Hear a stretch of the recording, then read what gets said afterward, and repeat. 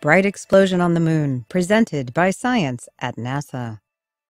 For the past 8 years, NASA astronomers have been monitoring the moon for signs of explosions caused by meteoroids hitting the lunar surface.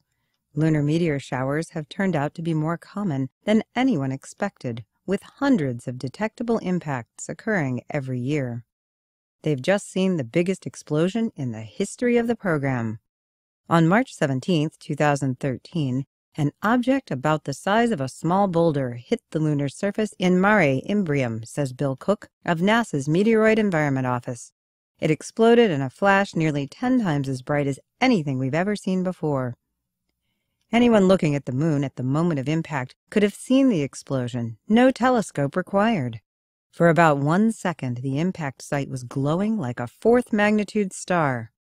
Ron Suggs, an analyst at the Marshall Space Flight Center, was the first to notice the impact in a digital video recorded by one of the monitoring program's 14-inch telescopes. "It jumped right out at me. It was so bright," he recalls. The 40-kilogram meteoroid, measuring 0.3 to 0.4 meters wide, hit the moon traveling 56,000 miles per hour. The resulting explosion packed as much punch as 5 tons of TNT. Cook believes the lunar impact might have been part of a much larger event. On the night of March 17th, NASA and University of Western Ontario all-sky cameras picked up an unusual number of deep-penetrating meteors right here on Earth, he says. These fireballs were traveling along nearly identical orbits between Earth and the asteroid belt. This means Earth and the Moon were pelted by meteoroids at about the same time. My working hypothesis is that the two events are related, and that this constitutes a short-duration cluster of material encountered by the Earth-Moon system, says Cook. One of the goals of the Lunar Monitoring Program is to identify new streams of space debris that pose a potential threat to the Earth-Moon system.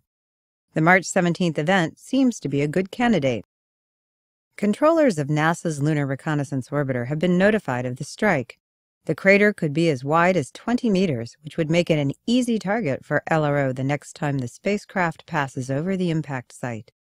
Comparing the size of the crater to the brightness of the flash would give researchers a valuable ground truth measurement to validate lunar impact models. Unlike Earth, which has an atmosphere to protect it, the Moon is airless and exposed. Lunar meteors crash into the ground with fair frequency. Since the monitoring program began in 2005, NASA's Lunar Impact Team has detected more than 300 strikes, most orders of magnitude fainter than the March 17th event. Statistically speaking, more than half of all lunar meteors come from known meteoroid streams, such as the Perseids and Leonids. The rest are sporadic meteors, random bits of comet and asteroid debris of unknown parentage. U.S. space exploration policy eventually calls for extended astronaut stays on the lunar surface. Identifying the sources of lunar meteors and measuring their impact rates gives future lunar explorers an idea of what to expect. Is it safe to go on a moonwalk or not? The middle of March might be a good time to stay inside. We'll be keeping an eye out for signs of a repeat performance next year when the Earth-Moon system passes through the same region of space, says Cook.